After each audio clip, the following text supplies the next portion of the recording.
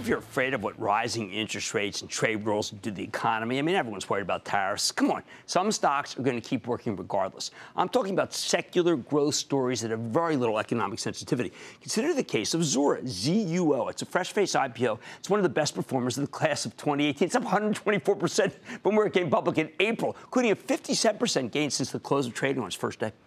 And there's a good reason for this. Zuora is a cloud-based software company that's a pure play on the subscription economy.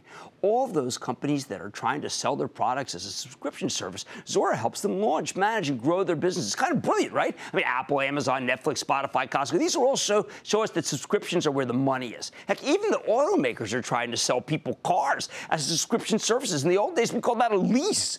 Zuora is a fabulous enabler of these subscription-based businesses. I know that for a fact because at The Street, where we have a bunch of subscription services, including my charitable trust, which you can follow along at actionalersplus.com, we use Zuora to optimize that business. They do a great job. Now, the numbers here are phenomenal. When the company reported 2 weeks ago, it posted a 60% revenue growth. But if you really want to understand the enthusiasm here, let's take a closer look with Tien Zhu. He's the founder and CEO of Zuora to learn more about what the future holds for this company. Mr. Zhu, welcome to Mad Money. Good to see you, sir. Thanks, Sharon. Thank you. Have a seat. The number 11 employee of Salesforce who understood subscription and software as a service from day one.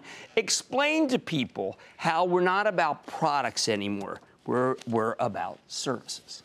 Well, I mean, I think companies are realizing that the subscription-based business model is the business model of the future. And the reason for that is their customers. If you just think about you, think about myself. Right. Every day that passes, we have to buy less and less stuff, and we talked about that 2 years ago, but it's exploding. Right. We used to have Netflix, we used to have Spotify, but now we're paying for exercise bikes as a subscription. We're paying for travel as a subscription. Even companies are paying for things like Tractor as a subscription. This is what we call the subscription-based economy. Well, when we talked before, I was thinking much too small. I was thinking about, well, how someone puts in their name and whether they are able to get through the web and therefore enter their subscription or not. But you're talking about the end of ownership. That's right, yeah. What a concept. Yeah, well, I mean, I think when 2 years ago we were talking about this whole subscription business model was just new. Right. And now people are just extrapolating out. I mean, there's no reason you should have to buy anything. If you're not buying DVDs, if you're not buying CDs, right. If you're not buying software, why should you have to buy houses?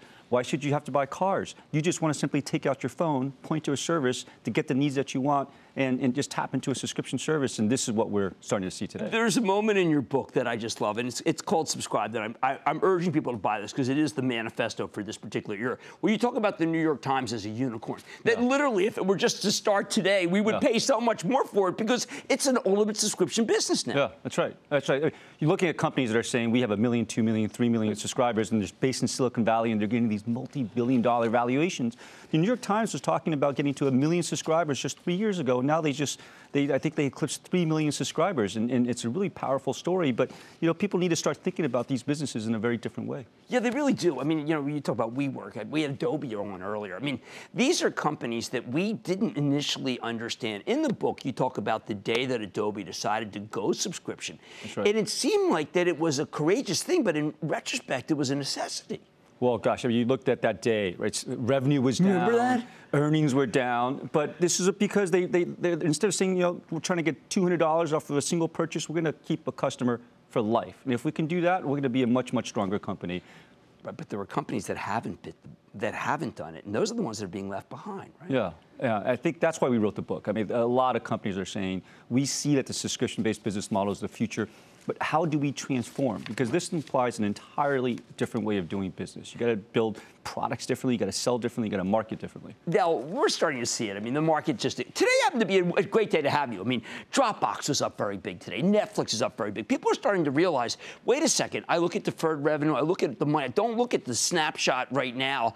And it's harder for a lot of people to understand, isn't it? Because we really haven't, many people, even managers, have not gotten their heads around what a balance sheet looks like and what an income statement looks like versus what it should look like in this new economy. We have a whole chapter around the financial model and how you have to see it differently. And I was at Salesforce when we went public in 2004, and for years and years, Wall Street just didn't understand it. But if you look at the success of the IPOs, right, whether it's Pluralsight or it's DocuSign, this past year, I think Wall Street is starting to embrace the subscription-based business model. And in fact, when they look at us, what they really liked about us, given our customer base, and half our customers are outside the tech industry, is that an investment in us is an investment in this entire subscription economy. No, it's the pure play. It's instead of an ETF. Think of us as an index. No, I do. I actually do that. I think there was also a great chapter where you talk about how the IT guys don't get it. That's a revolutionary and kind of seditious thought.